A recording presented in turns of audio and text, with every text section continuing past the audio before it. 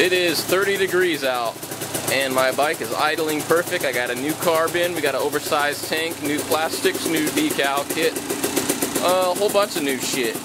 But she's idling perfect. I just got done riding. I'm about to make a clip of my riding I did today. But yeah,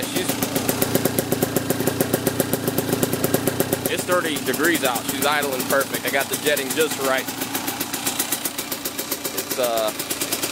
It was pretty cold out today, but I got a good session in. I'll upload the footage later tonight, hopefully. But we got new muffler packing. Just freshened up the bike. But it's the winter time, and I wanted to get a nice ride in.